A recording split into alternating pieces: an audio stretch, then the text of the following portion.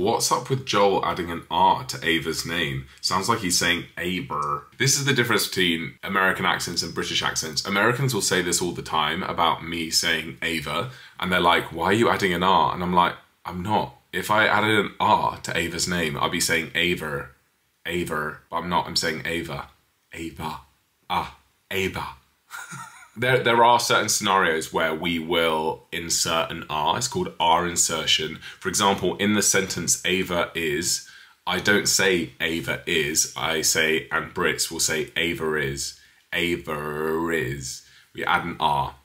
It's something to do with two vowels next to each other. If a word ends with a vowel and the next one starts with a vowel, in a British accent, you add an R in there. It's an unspoken rule. We don't know that we're doing that. This is only because I've done a linguistics degree that I know, I'm aware of it.